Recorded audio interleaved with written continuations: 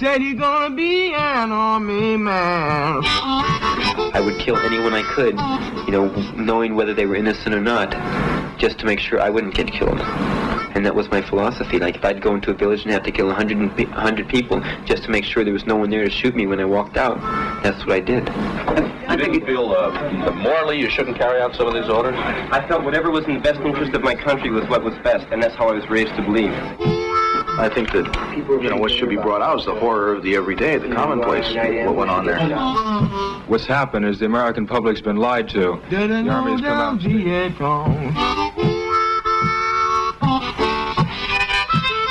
They didn't care what you were doing or how you were getting it. They wanted bodies. And that's where civilians came in also. I'm just here because it goes on and somebody's got to do something. And here I am, you know.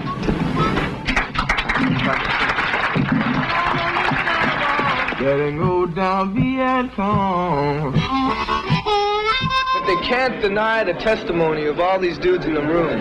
We were about 5 miles down the road where there were some Vietnamese children at the gateway of the village, and they gave the old finger gesture, and it was just like response. The guys got up, including the lieutenants, and just blew all the kids away. That was my first day in Vietnam.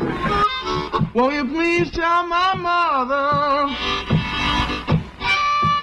I have yet to have been on an operation where I haven't gone through a village. I have yet. And I have yet to have gone on an operation where when I've gone through that village was still standing. Everything is set on fire. My squad leader personally ignited the first 2 hooches and then just told us to take care of the rest. Will you please tell my mother? Tell my mother about the state I'm in. When they left the area, we found 1 dead baby, which was a young child. Very young, in his mother's arms. And we found a baby girl about 3 years old that were dead because these people were bored. Won't you please? Won't you please? Won't you please forgive me for my sin? I just wanted you to know about it.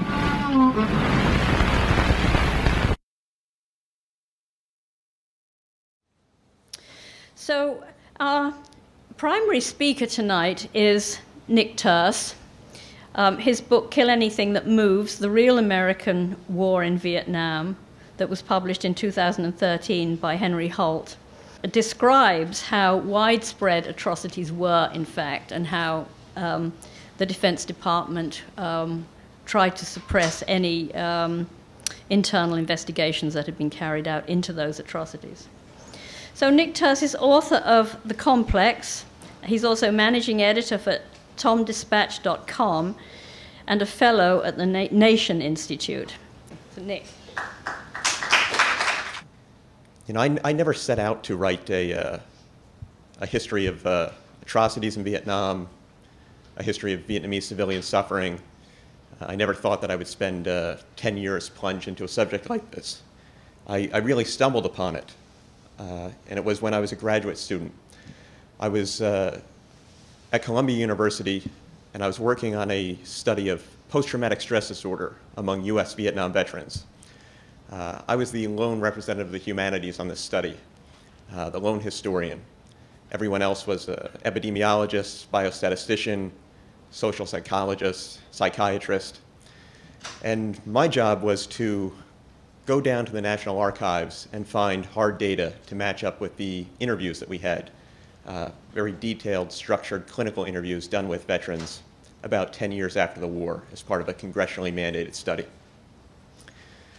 And I would go down, find records to match that up, make sure that these men were at the where they said they were at the right time. And from there, you know, the project expanded some. I went and studied other records, and I'd go down for several weeks at a time. And on one of these trips, I was down there for about 2 weeks, and every research avenue that I pursued was a dead end. It was just, you know, one brick wall after another. Finally, on my last day in the archives, I went to an archivist that I worked with on a regular basis, and I said, look, I can't go back to my boss empty-handed.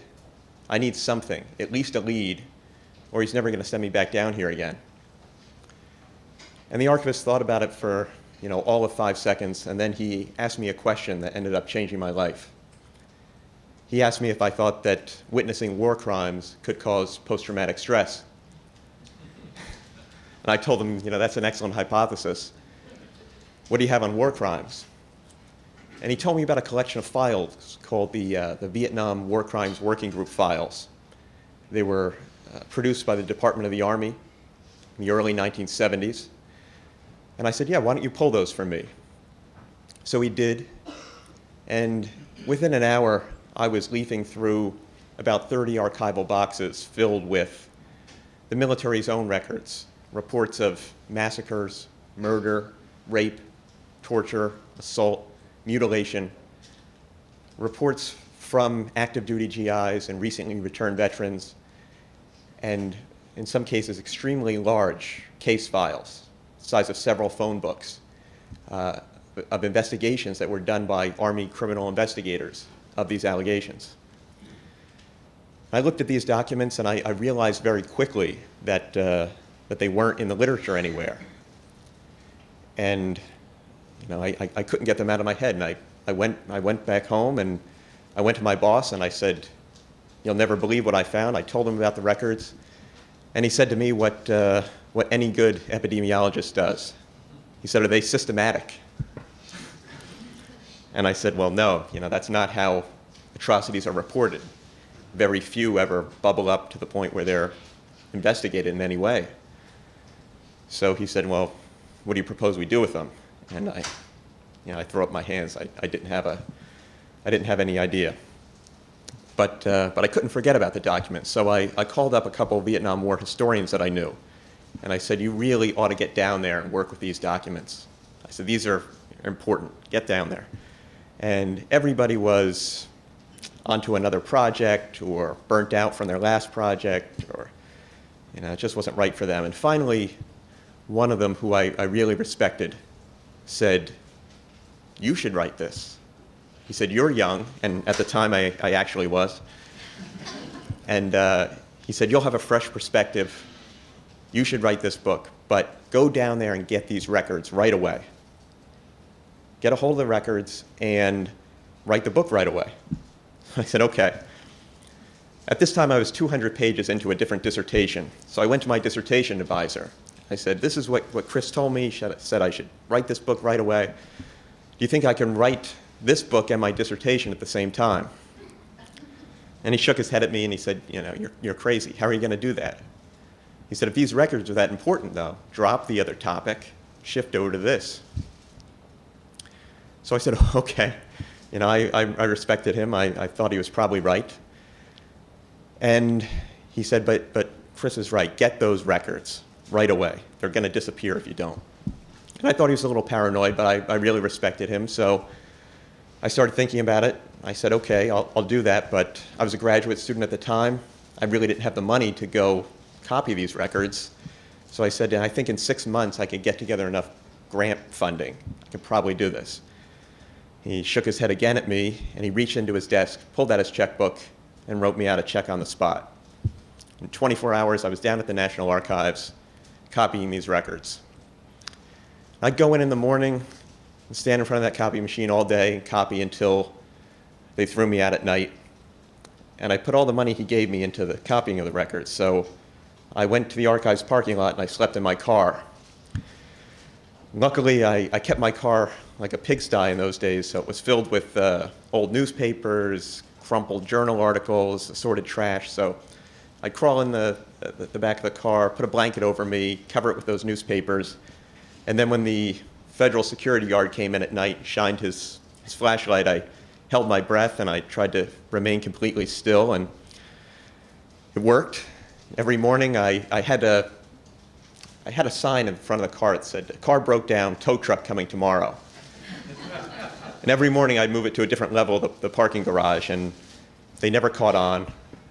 I assume that wasn't the same guy working the night shift every night. So Within a few days, I had the whole collection copied, and I was driving back towards New York with the entire collection. And my advisor's paranoia proved justified, and not paranoid at all. Because sometime after I wrote my first article from these documents, they were pulled from the archive shelves. And they've never been available in the same way since. If you want to look at these records today, about 20% of them are available publicly at the National Archives. 80% have been reclassified. And you have to file a Freedom of Information Act request for each and every folder. The last time I checked, there was not a folder list. So unless you know the names of these folders, it's impossible to FOIA them up. So it'd be impossible to replicate my work today. The archive says that they will declassify them at some point, but it's been a decade now. So I wrote my dissertation from these records. It was a monster 1,200-page tome. And after I defended it, I went back and I read it, and something struck me. I said, where are the Vietnamese? I'd written it from US records, and only in the rarest of occasions did military investigators go and talk to Vietnamese witnesses and survivors of these atrocities. So I knew if I ever turned this into a book that I'd have to get the Vietnamese side of the story. And I was lucky that I caught on with the LA Times right after I finished my dissertation. And I spent about 1.5 years freelancing for them, working strictly on project on war crimes. I took some of the marquee cases from these records and went to Vietnam and tracked down witnesses there. So I would go into a rural hamlet with a big stack of documents in my hand, a big sheaf of documents. I went to talk about one specific massacre, a specific spasm of violence. But what the Vietnamese would tell me about time and again was what it was like to live for 10 years under bombs and artillery shells and helicopter gunships, about how they had to negotiate every aspect of their lives around what they call the American war. Now, I listened in hamlet after hamlet as they told me what it was like to have their house burned down 4, 5, 6 times before they finally gave up and started living a semi-subterranean existence in a bomb shelter. Again and again, I heard the same types of stories about the calculations that went on a constant basis. They would talk about what it was like to have artillery called in on the rice paddies or on the hamlet, and everyone would run for the bomb shelters. Families would be huddled below ground, waiting. And then they would have to figure out, they'd have to make life or death decisions again and again. They knew that that was preparatory artillery fire. It meant that there would be ground troops coming in after, Americans landed by helicopter, coming in on foot. They had to figure out when to get out of that bunker. Of course, you had to outlast the artillery barrage and stay down there. But come out a second too early, you could get cut down by the machine gun from a helicopter overhead, or get caught in the crossfire between the withdrawing guerrillas and the onrushing Americans. But a second too late could be no less lethal, because American grenades would start rolling in. To the Americans, they weren't bomb shelters. They were possible enemy fighting positions.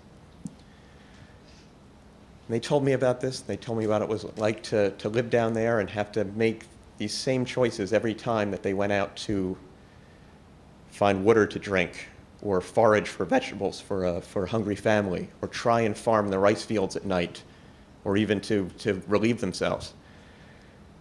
And I heard these stories again and again, and I realized that the story that I wanted to tell wasn't one strictly of atrocities or war crimes, but it was a story of Vietnamese civilian suffering. I started to think about how much suffering that was, and then I thought about the numbers. 2 million civilians killed, over 5 million wounded, using conservative estimate, 11 million made refugees, and that's the US government's own figures.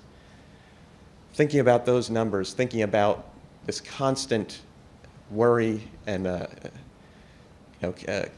constant misery for days, weeks, months, years, I tried to grapple with that, and I had a very difficult time doing it. But I realized that in the 30,000 or so books on the war that are out there, there are very few that focus on civilians and very few that focus on this aspect of the war. So that's what I set out to write. I think I still focus too much on the Americans, and the subtitle tells you so. But I wanted to try and interject that into the literature. Now I realize that I'm running short on time here, so I want to just backtrack to the War Crimes Working Group documents that I found in the archives. When I found them, on one level, I was really shocked because they weren't in the literature anywhere. I figured that someone would have come across them before and worked with them. And I asked an archivist about this, and he said that people had looked at 1 or 2 files, but never the whole collection. And the reason being that this War Crimes Working Group was never on the books. It was run in secret out of the Army Chief of Staff's office. At that time, it was General William Westmoreland, who had been the top U.S. commander in Vietnam just a couple years before. And he had put this group together. They were there not to investigate war crimes, to prosecute war crimes, to send guidance into the field about preventing war crimes. What they were there to do was to track war crimes cases to make sure that the Army was never caught flat-footed again by an atrocity scandal. They didn't want a repeat of what had happened with My Lai. And they worked to tamp down and bury atrocity allegations whenever they could. And they ended up doing a very good job of it. They were very successful. So in that sense, the records were a revelation, but in another, I had a framework to understand them, because I looked at the crimes and I said, this is exactly what, there were hundreds and hundreds of anti-war veterans came home and spoke out about in the late 60s and early 1970s, and most famously at the Winter Soldier investigation, which took place in late January, early February of 1971 in Detroit, Michigan. There, 125 veterans, more than 125, representing all the major combat units to serve in Southeast Asia during the war, assembled to give direct testimony about the atrocities they had witnessed or, in some cases, perpetrated. And we're fortunate that a group of 18 up-and-coming filmmakers saw, had the vision to see that this was an important event and to go there and film this.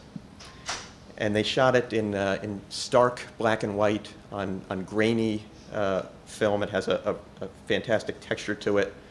And they kept a tight focus, literally and figuratively, on these veterans, tight in on their young faces. And I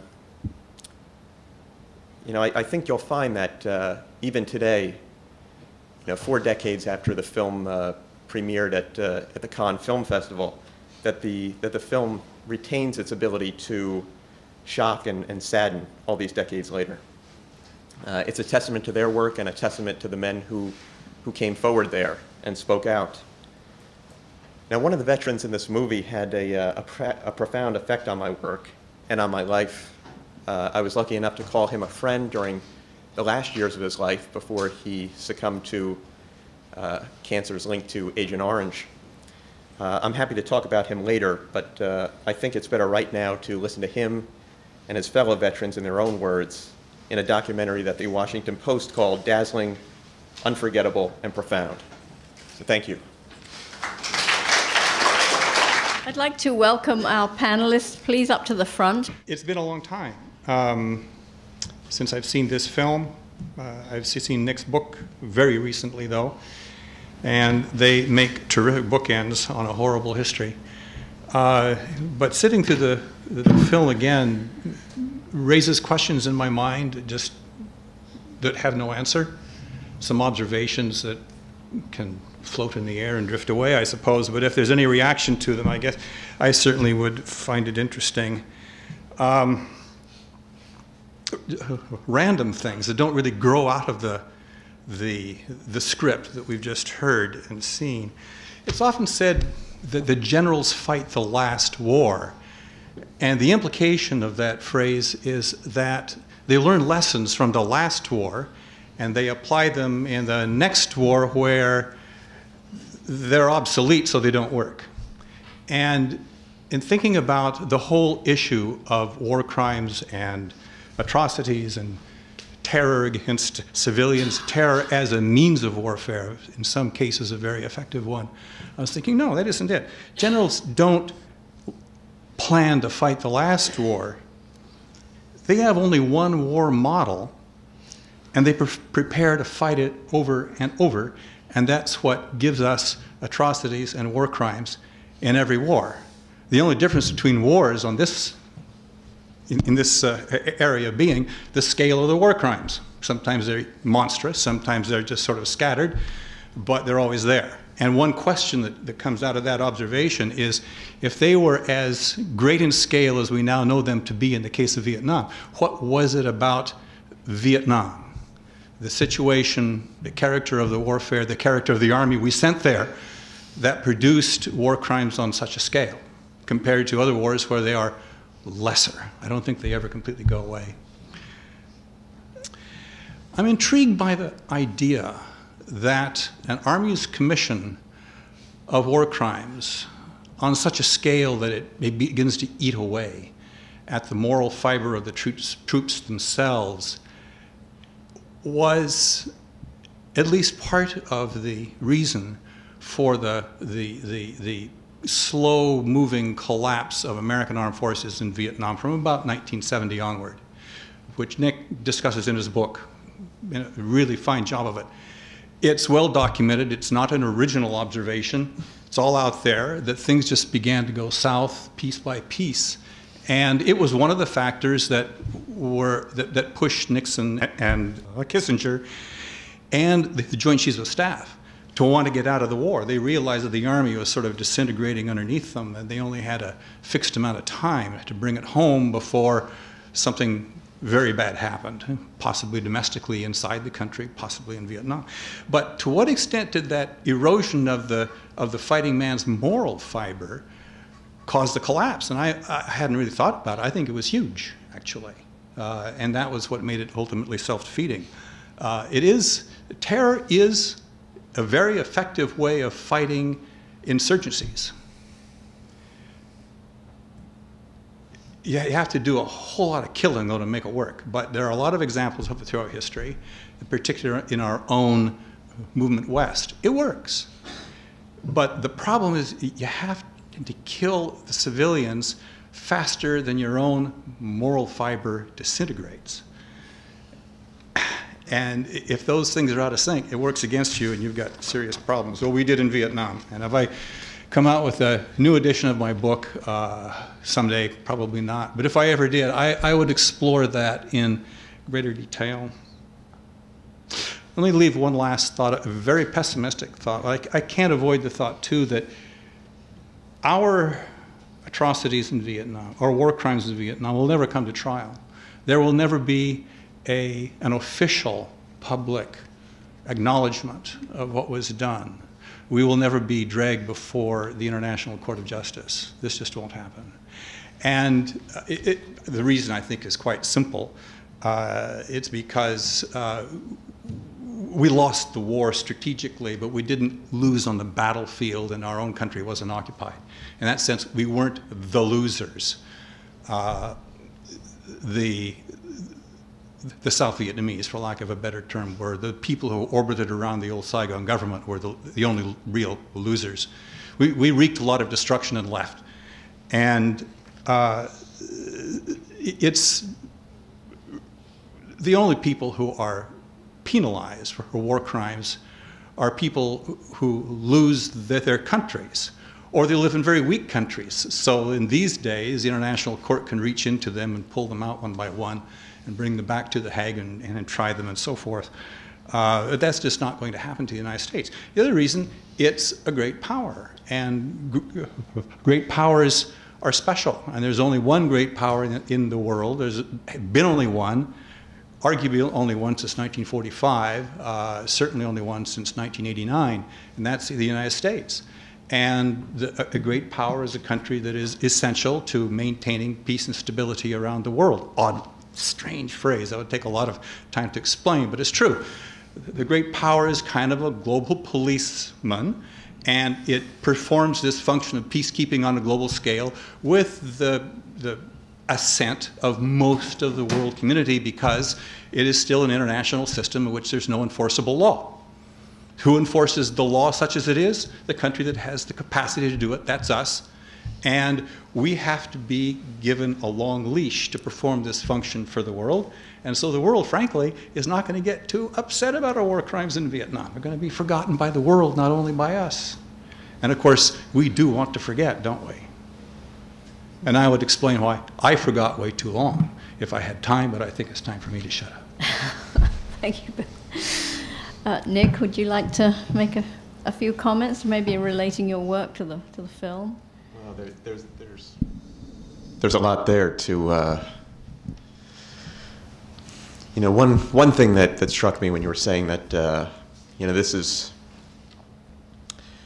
that the atrocities and targeting civilians is, you know, it's part and parcel of war. And I think that's right. I don't think there are wars without atrocities. I'd just like to make the point that the wholesale killing of civilians is especially a hallmark of modern wars. You know, if you look at, you know, up until World War I, troops on the battlefield generally bore the brunt of warfare, at least in modern era. Since World War II, it's civilians that have overwhelmingly been the victims of war. You know, those generals saw their armies chewed up on the battlefields in Europe, and it's almost as if they vowed, you know, never again. And since then, war has been brought to civilians. And you know, since World War II, we're talking about extremely heavy firepower. And the United States put a lot of money into anti-personnel weapons in the time after World War II, especially in response to the Korean War and the experience there. Coming up with weapons that maim, like cluster bombs, weapons that have extremely small fragments, make it difficult to you know, to save people, especially in austere conditions, as in Vietnam.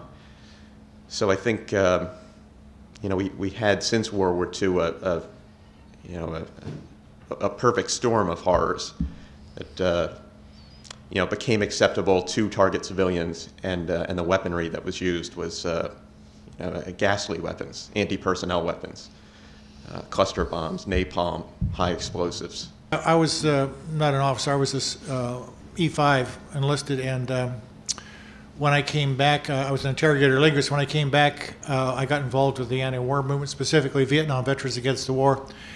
And I was here locally. I was a regional coordinator for Vietnam Veterans Against the War, and as an anti-war activist, I showed this film in 16mm film.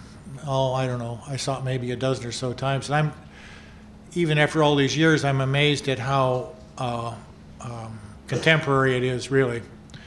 And I think it's got a lot of these things that these veterans, my comrades, said is very, very applicable to the way that we still fight our wars, and recently Afghan and Iraq. We still fight it the same way. And our more modern weapons are drones and guided missiles, but the end result is civilian casualties. And Nick's right about the Americans have fought wars with overwhelming firepower. We've continued to do that, but the net result of that are a lot more civilian casualties. I'd also like to mention some of the things that Nick did, and that is that had not Nick and others made these things public, and had not these Vietnam veterans and Winter Film made this public, you know, there's a lot less, amazingly, would not be known about Vietnam. And if history isn't written, and this is a form of writing, film and books, it doesn't exist. I mean, people might disagree with that, but I mean, when I was a history student here and listening to a history professor, and it was a medieval history, and somebody asked the professor, well, what about these 16th century or 15th century villagers and their life? He says, what do we know about them? He says, well, if it wasn't written, it didn't exist. But this exists, and the written record is you know, it's really I think an optimistic thing, because the cat's out of the bag.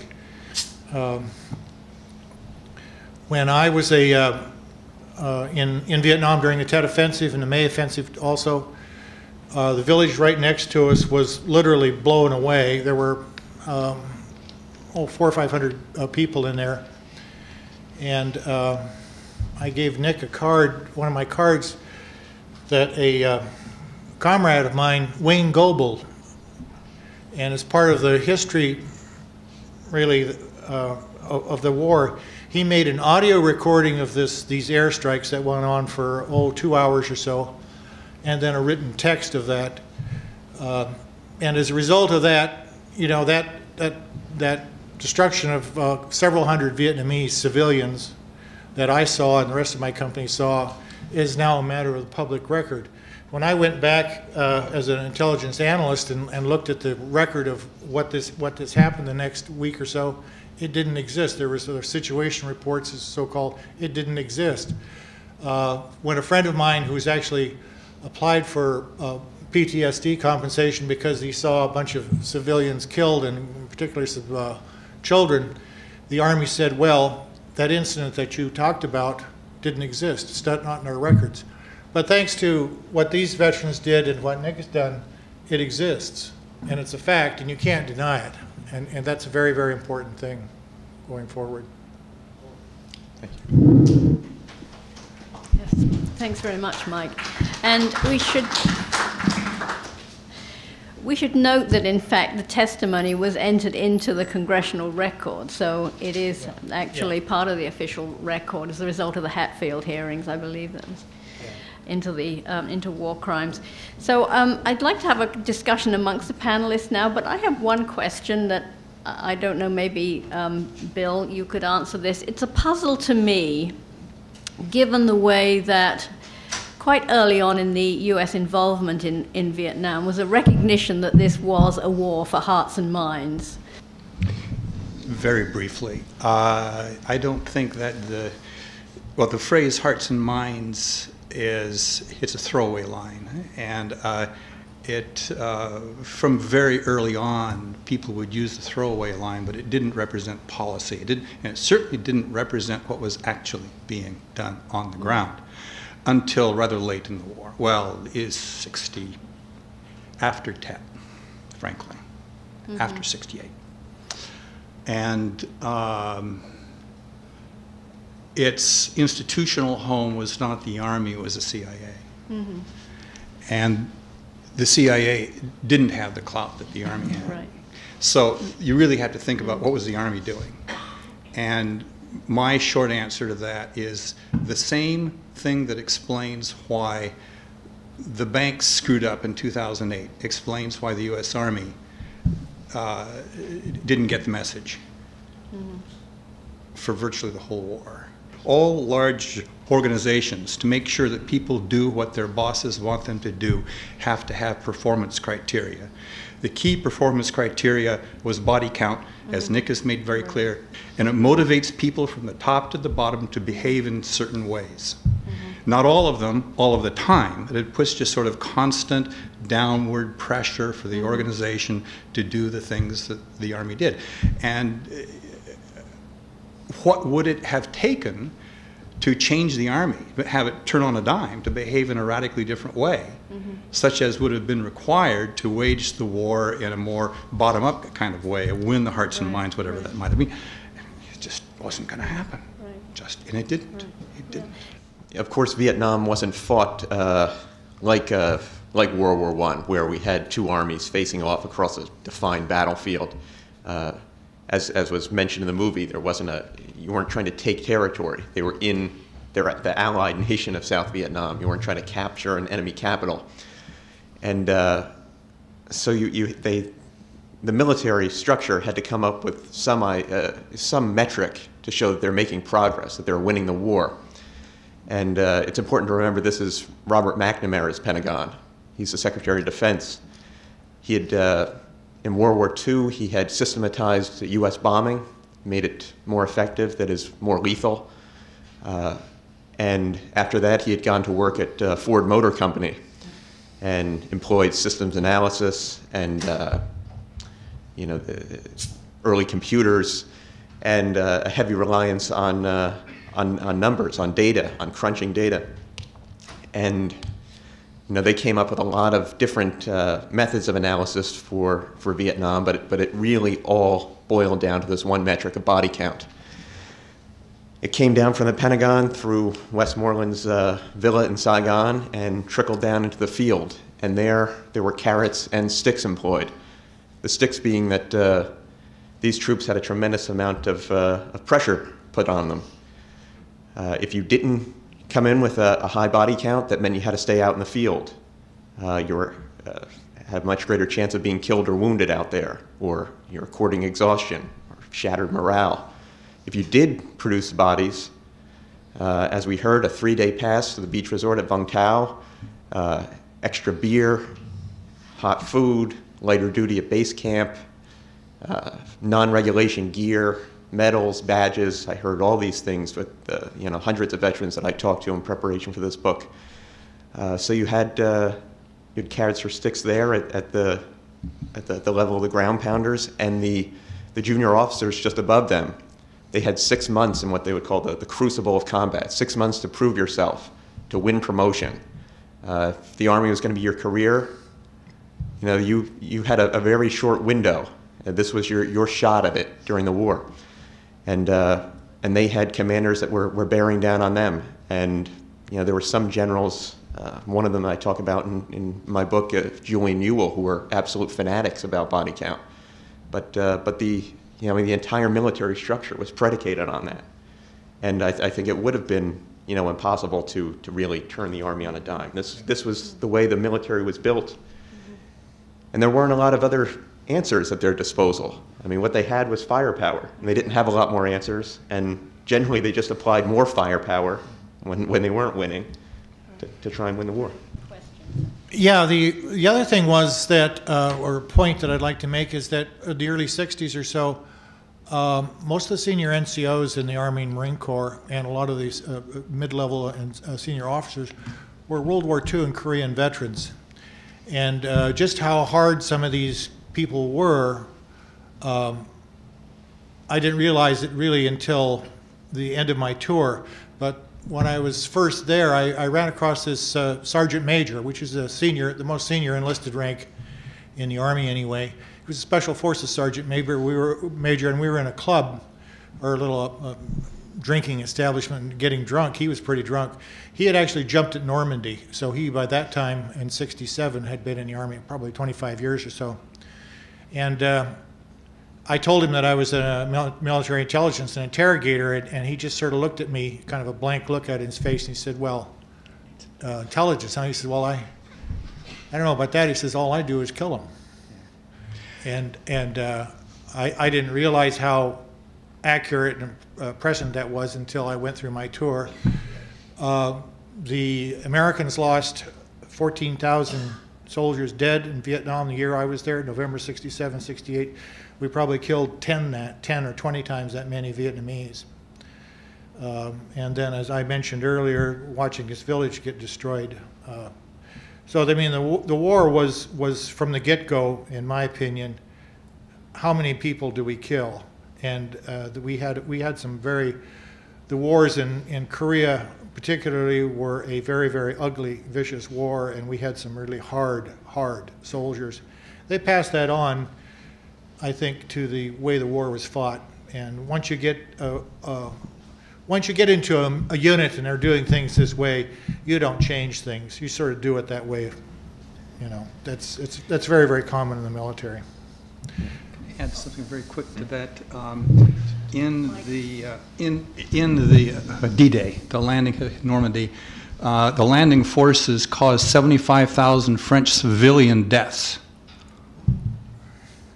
And these men were hard, not only in that they believed that killing was the way you won the war, but they were willing to inflict very high civilian casualties to win it, and they did that in World War II, but those are casualties that the French government, frankly, also kind of forgot. It's there in the history book, but the French haven't protested about it because we saved them, or something. Yeah. And there's a Sergeant Roy Baumgartner, and he had served in China at the end of World War II. Then he had gone to Korea and served 2 tours there, and then to Vietnam. So an old soldier.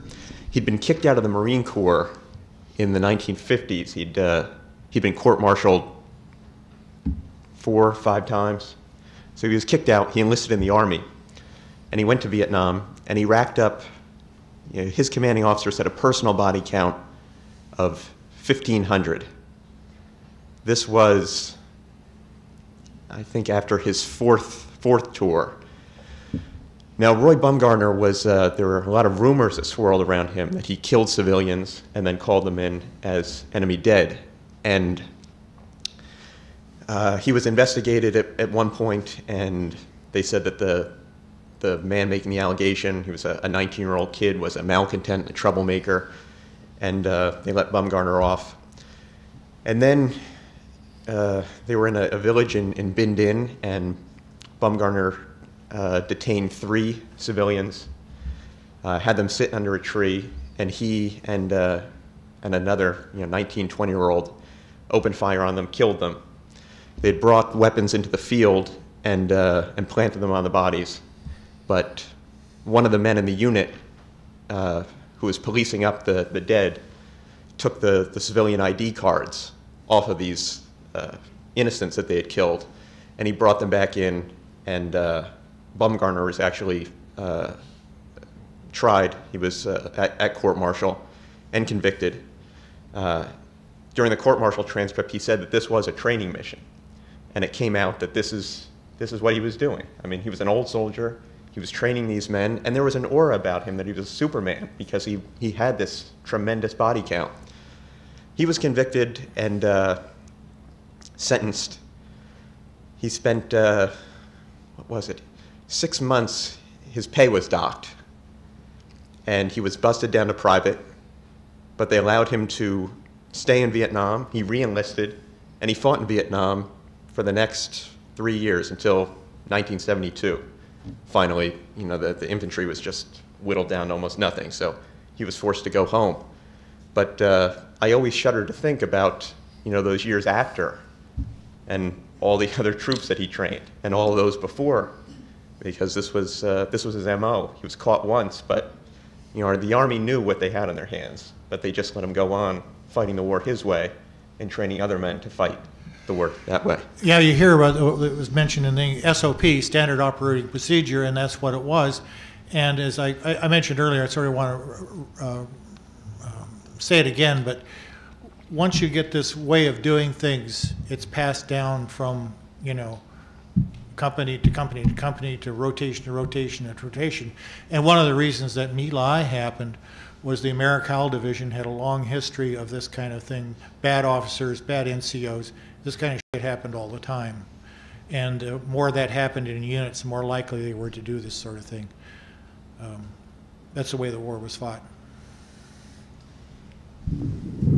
Well, let's see. Well, I'm going to open it up for questions. I see someone right at the back over here. Well, the first thing you mentioned was the casualties, or the Vietnamese killed. And of course, we're never going to have very good numbers on that. The best study that I've seen was done maybe 2008 or so. It's Harvard Medical School and University of Washington, I think. Yeah. And they came up with 3.8 million violent war deaths, I believe it was. But it was combatants and non-combatants. And it was the Vietnamese government in the late 90s came up with the figure of 2 million. And if you look at the casualty figures for the Vietnamese Revolutionary Forces and the ARVN, and you subtract them, it comes out to roughly 2 million. I think it's, we'll never have real good figures, but somewhere in that range, say between 1 and 2 million. You mentioned fragging. You know, the military, you know, the Army did release some numbers on that back during the war. I think they were always, you know, there was some deflation on the numbers that were released. There was a book by, I think, George Lepre, I think that's, or it's spelled L-E-P-R-E, called Fragging. It came out within the last couple years. It's the most comprehensive book that I've seen on fragging. I don't know if you fellas have seen anything else. And the last point was, sorry. Homeless veterans. Homeless veterans. Yeah. Well, I mean, a persistent problem, which, you know, of course, we've just added to this problem with the recent wars and the burdens on the VA. It's, I mean, a constant problem. The government now is, you know, they seem to be throwing, you know, anything at it that they can, you know, video games and things like that to overcome PTSD. You know, that's instead of, you know, not you know, not engaging in military adventurism around the world. So it's going to be a problem that's with us, and you know, the resources they just won't, you know, they just won't free up the necessary resources for it. As far as you know, casualties, the Vietnamese government estimates there's somewhere between 300,000 and 700,000 missing in action. Compare that to our MIAs, or, you know, which are, we admit to maybe a couple of thousand. And that puts that in some sort of perspective. The other thing about PTSD and Vietnam veterans and homelessness is that I actually had, I've got PTSD, and I actually got some help from the VA. And one of the things that the psychologist that I talked to said, he said the number of Vietnam veterans who are trying to get some care from the VA has yet to peak. This was a year or 2 years ago. He says it just keeps going up. So until we're all dead, that'll probably keep going up. And Nick is right. He says the number of people that are going to be damaged from Iraq and Afghanistan, you're talking people who have done up to 7 or 8 or 10 tours. They all have PTSD with all the other problems that are, and the government refuses to fund the VA fully. It's always cap in hand for the VA to get funding, and that's, it's a problem that's going to get a lot worse.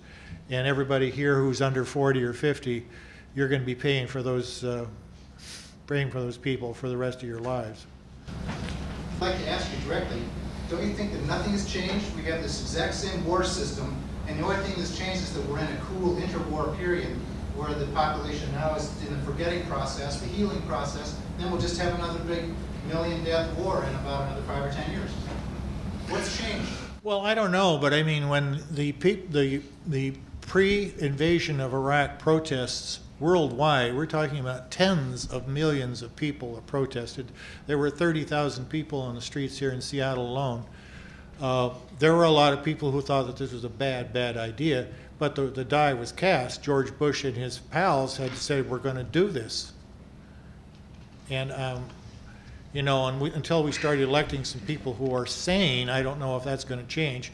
The other thing is that, and I sort of alluded to this about the, you know, the military personnel, and Nick and our professor here, Bill, sorry, talked about this a little bit earlier, and that's the way, changing the way the military operates, the way they think. And that's not going to change until actually the civilians start exercising some control over the military. I can think of a lot of countries that don't have this package of problems, veterans without homes or having PTSD, who are not agonizing over recently committed war crimes through a string of wars. I don't think that's a problem in Denmark or Italy. I wish it were a problem in Japan, but I guess it's not. At least it's not in Japan for younger Japanese. It's not a problem, and go on and on. There are very, very few countries in the world for whom this is actually there's only one. Serbia. possibly. I guess we could throw in a couple there, you know. But the basic reason that we have this bundle of problems, and which I tend to agree with you, are going to come back down the road as we forget the latest wars, as they disappear into history and are forgotten and so forth. And we get a new generation of bright young things that haven't had that experience and haven't been raised by veterans and who go to school and learn that their books about the exceptionalism of the experience of being American. We're the country that holds the beacon of democracy and freedom around the world and all sorts of fine values. Those people are going to be susceptible to and going to want to support a country which strides boldly across the face of the earth, as the U.S. has done since the end of World War II. It gives Americans enormous psychological satisfaction to be citizens of the world's greatest power. And yes, they're feeling really bruised and down right now, but that feeling will slide into the past, and we'll be back where we were unless we give up that role or somebody replaces us. The leading power of the world across history has always had this package of problems. Britain during the 19th century, France before that, United States today. So we don't need well, social revolution would be one way. That would be one way. Another way, though, would be to step back from our responsibilities as a global power. Let the Chinese take over. Let them do it. I'd like to get back to the Department of Defense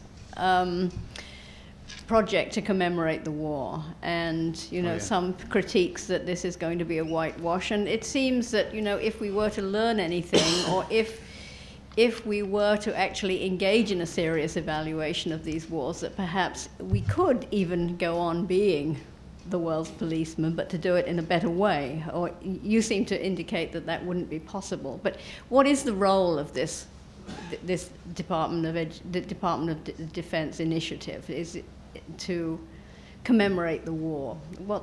What's going to come of that? And what are the people's concerns on the panel for that?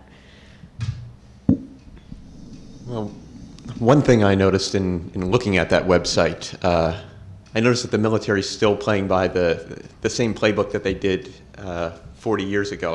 I looked at, they have a history and education section, which is geared towards the general public, and then they make a special push for grades 7 through 12 and have educational materials.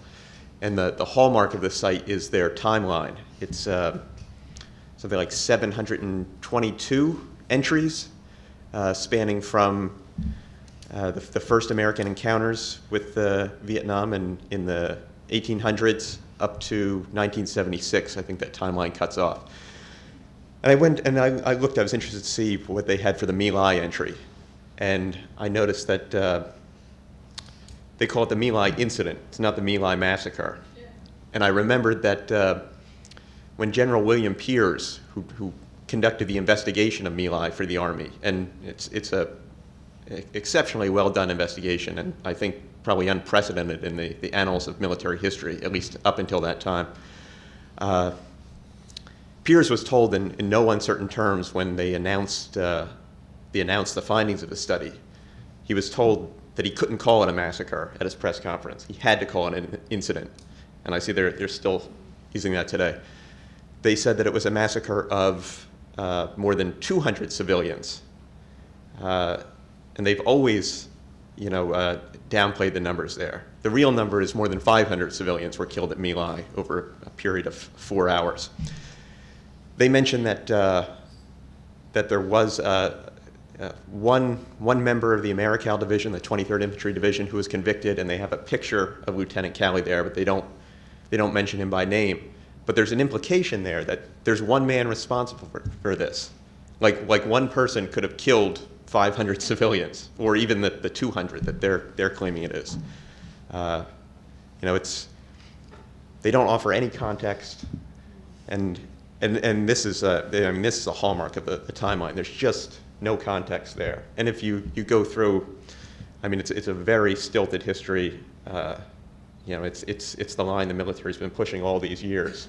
I could go on with other examples, but this is you know, this is yeah, basically how it's set up. I'm glad you raised that one, because I was hoping someone would bring up the My Lai inquiry, because in fact that is obviously the massacre about which we know the most, because it was leaked basically to the press.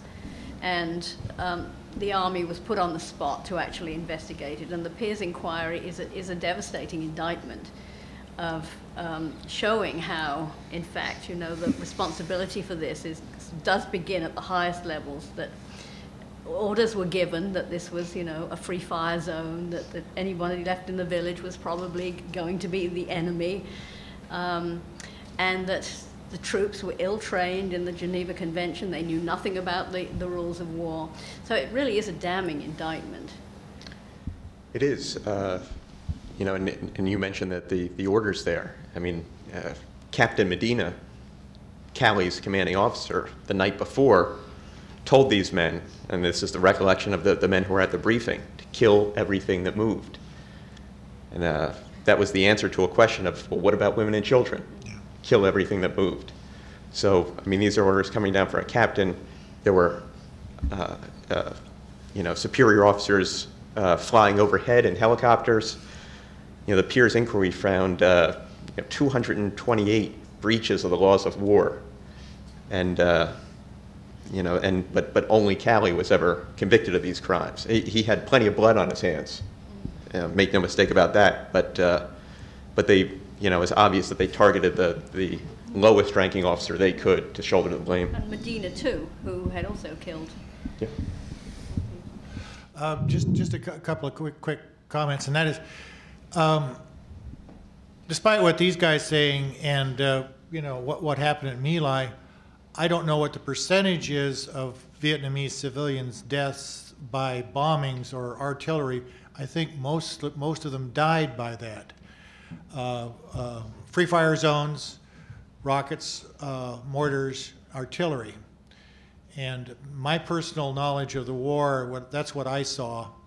I mean, I was out with field units from time to time, but most of the damage I saw was from this sort of anonymous, banal, routine way the war was fought. And that's the way we still fight our wars. In fact, that's the way it's going.